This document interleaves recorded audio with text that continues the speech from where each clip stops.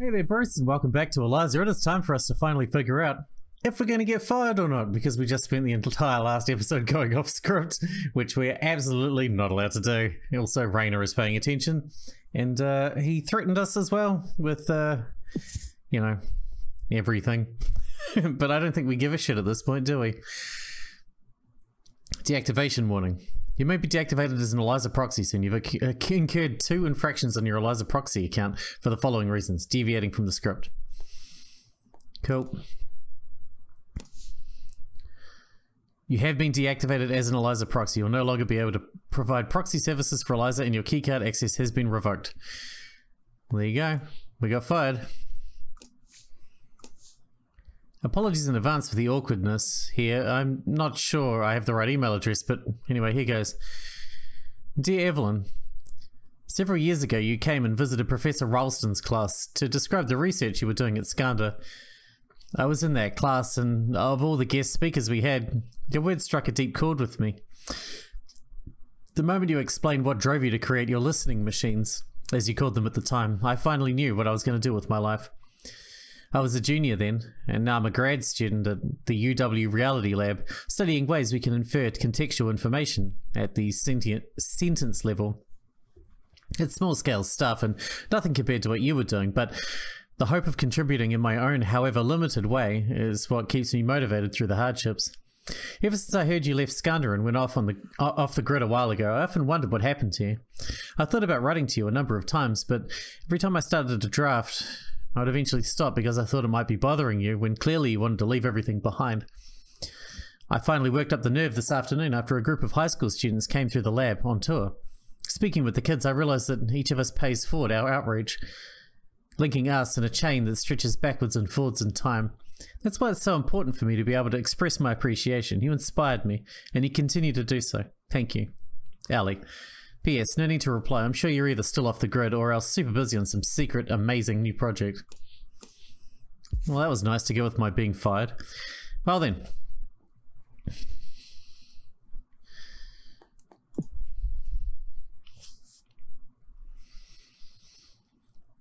Nora asked if we could hang out again. Soren also wanted to meet up. Honestly, I could probably ask Ray if I could visit her place again too. I could even tell Rainer I wanted to speak with him again, though I doubt he would take me up on it. I don't have enough social energy for all of them. I'll pick one person to meet up with again. Out of all them, Ray. I'll ask Ray if I can come over. I visited Ray at her house again.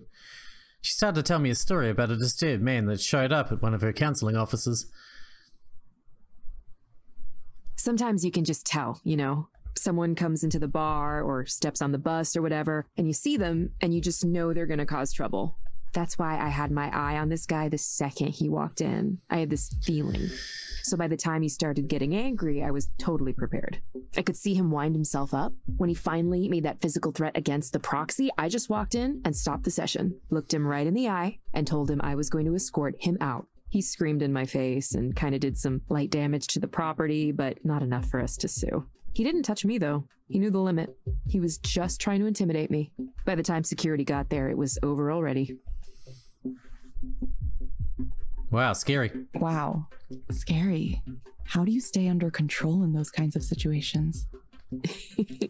I have plenty of practice. Lots of my jobs had this component of dealing with angry people, disturbed people. You must have worked in the hospitality industry.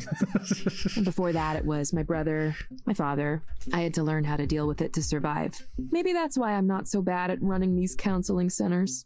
The thing is, it's usually not personal. It's someone lashing out because they're in pain. If you can understand that and keep that in mind, it gets a little easier. And how do you keep that in mind? But how do you keep that in mind? I'm not sure. I just kind of zone out. I see someone yelling at me and it makes me wonder who's being yelled at. It can't be me because I'm not there. Huh. Maybe Eliza and me, we're not so different from each other. We both absorb the negative emotions people direct at us.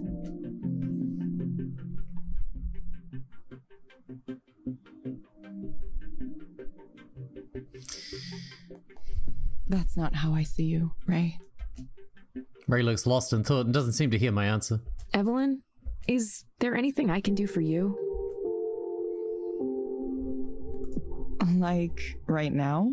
You made my career possible, you know. Without Eliza, I'd still be working random jobs here and there with no purpose or plan. So I feel like I owe it to you to pay you back somehow. You don't owe me anything. I'm not sure you owe me anything.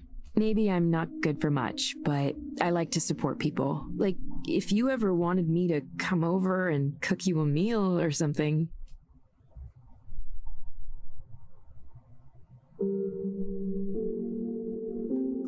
That's not necessary, really. Oh, okay. I understand. Sorry, I was just thinking, you have a decision to make about what you'll be doing in the next chapter of your life and all. And I have a feeling whatever you do, it'll have a pretty big impact on the world, if you want it to. And really, you've had one already with Eliza. But now you're going to the next stage, whatever that is, and if there's a chance that... Sorry, I'm not making a lot of sense here. I hope you can feel good about what you're doing because I want you to be happy. You've worked so hard and for so long to try to help people, and you deserve to be happy. You really do. Ray, thank you. I'll let you know soon, okay? Yeah, okay. Let me know soon.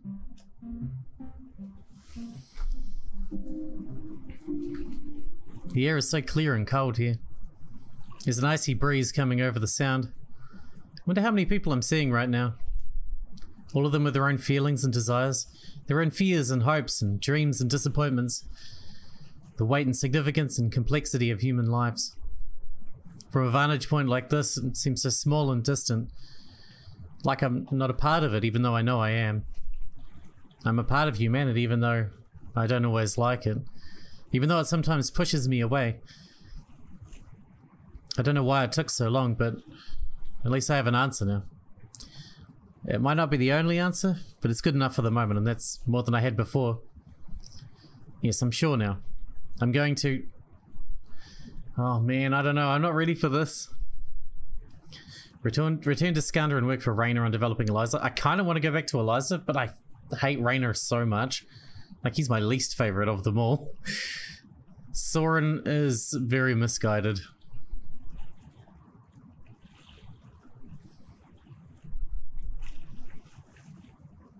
Continue to work as a proxy with Ray until I'm a licensed counselor. Let's go with that. I think Evelyn's good at helping people. On a personal level, you know. The experience of working in the counselling office changed me. I always wanted to help people. Now I realize the best way is listening to people one-on-one, with care, with humanity.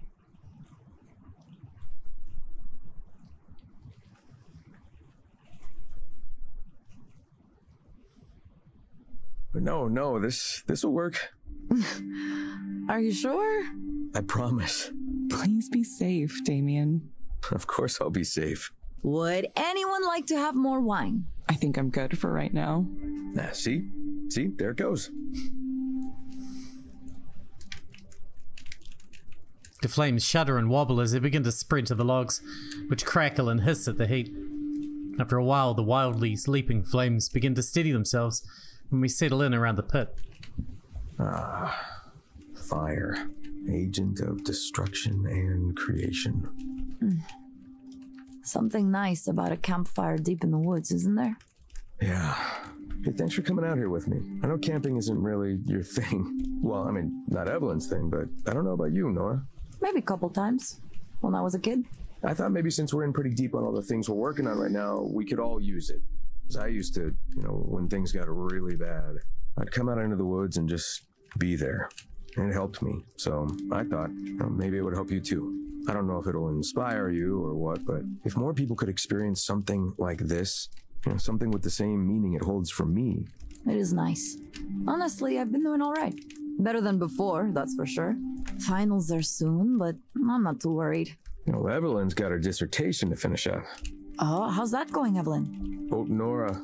Nah, I know. You're not supposed to ask how the dissertation is going. Is that a rule? Pour me that drink anytime. I see. Yes, let's have a drink. I'm still kind of freezing, even with this fire going. Nora reaches for her backpack and pulls out a thermos. She hands out plastic cups and pours into them a warm, dark liquid. Okay, this is delicious. You know, I've never actually had mulled wine like this before. No? In my family, we always had it around this time of year. You take red wine and add, what? Cinnamon, orange? Yeah, those, and cloves, and anise, star anise, and honey. That's it. Quite simple. It's really warming me up. That's what it's for. Ugh, so good. Evelyn, you doze off or something? No, I'm awake. I was just looking at the fire, kind of staring at it, I guess. What do you see? Everyone. People. Us. I don't know what that means. I think if we were going to make something to help people, it would be something that helped them see themselves. Something that reflected back on them somehow. Just a thought. It's probably nothing.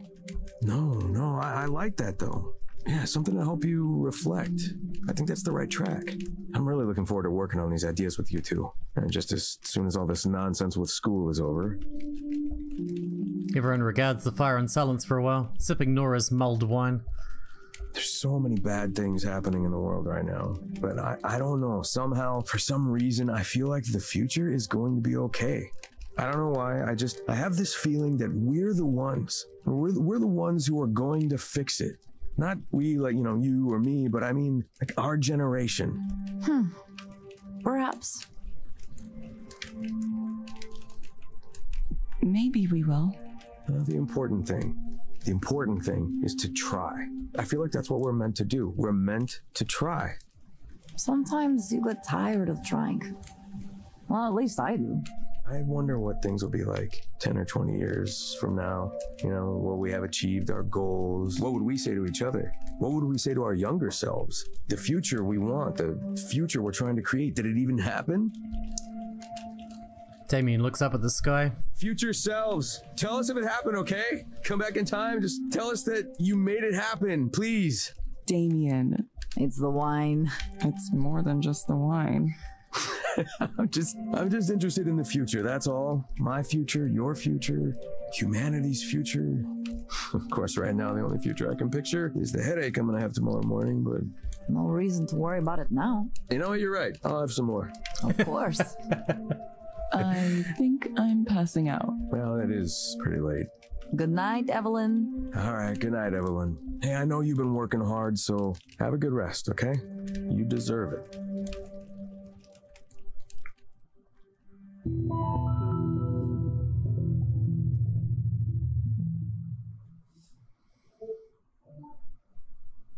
Oh, it is Darren. He came back, but now I can't go off script again. Hello, Darren. Hi. It's nice to see you again. Thanks. You guys sent a lot of reminders. I was ignoring them for a long time, but I decided to come back, weirdly enough. It's been a while since we last spoke. How have you been since our last session? I mean, ups and downs, right? Everybody has ups and downs. Sometimes I feel like I'll be fine and I'm just ridiculous for getting caught up in something like this, and then sometimes I am caught up in it. And it feels like getting pulled under the ocean, getting sucked down inside this vortex, and you can't breathe or move or anything. Tossed around underwater. Nothing you could do. So I went to a psychiatrist and got the medication you recommended, but it was a couple of months before I actually took it. For some reason, I couldn't bring myself to. Not right away. Why do you think you weren't able to start right away? I don't know. I might have been afraid. Afraid it would change me somehow. Or that I would be dependent on it, or that I was weak for needing it. But eventually, I just got tired of feeling like shit all the time. Just tired of it. And I figured I had nothing left to lose. I either try it or go on like before, right? So I did, and it was interesting. How was it interesting? Well, it definitely didn't solve my problems, I mean, it didn't fix me or fix the fact that the world is the way it is. Man, I wish we had a pill that did that. It didn't turn me into someone else, even though I might have wished it could. It definitely didn't make me happy or fill the void or anything, but it did do something, I think.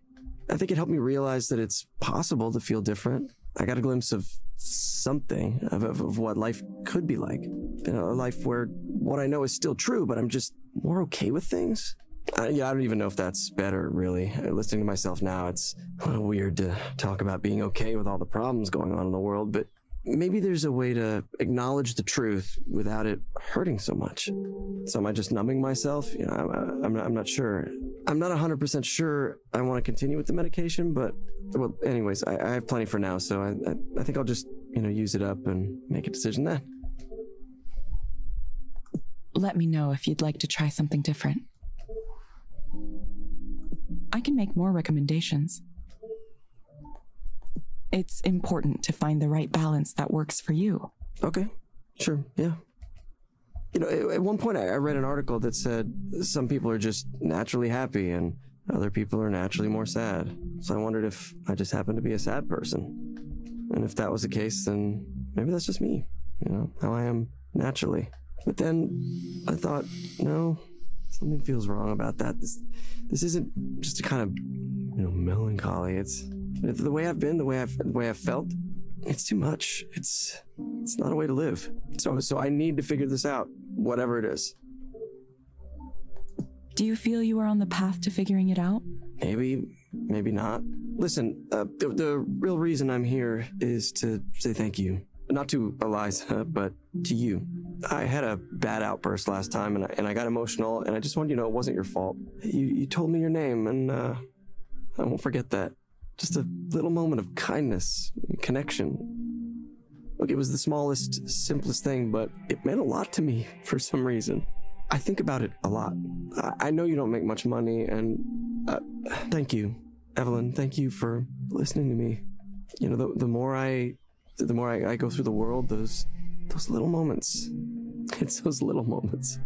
Sorry, I'm just rambling. Please, go ahead. Talk about whatever's on your mind. No, that's it. That's it. Thank you, Darren. Now I feel guilty because that wasn't even off script. Telling him our name was on part of the script.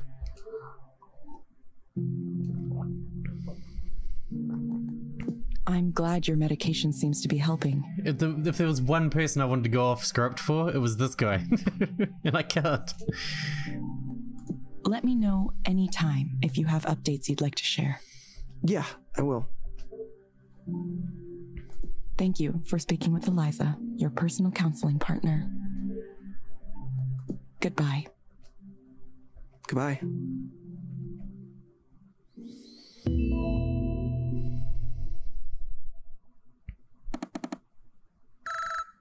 Jesus.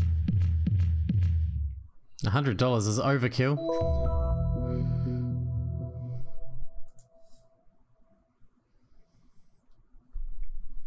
Evelyn, that guy. Wasn't he the client from a while back? Hang on.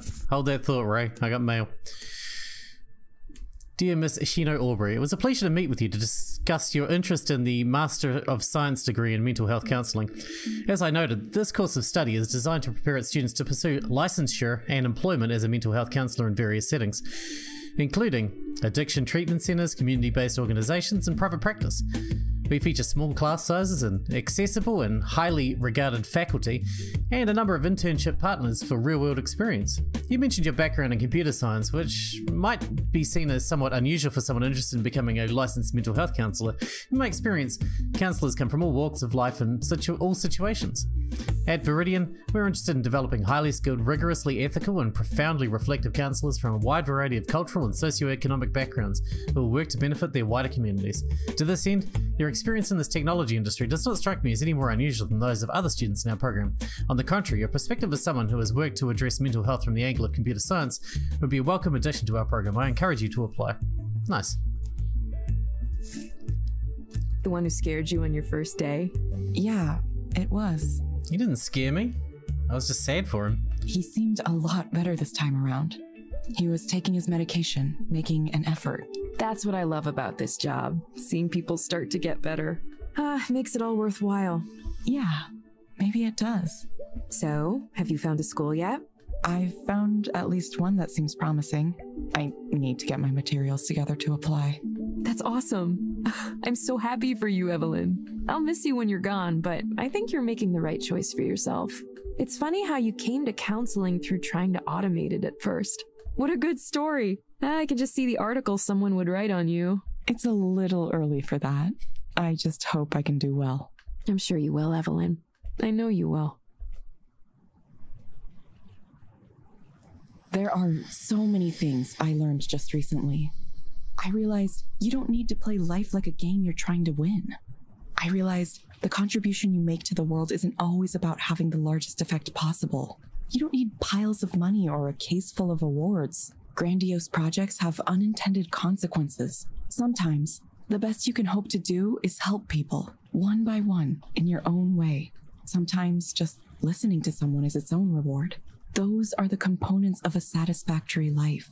It's a life I intend to build for myself, starting today.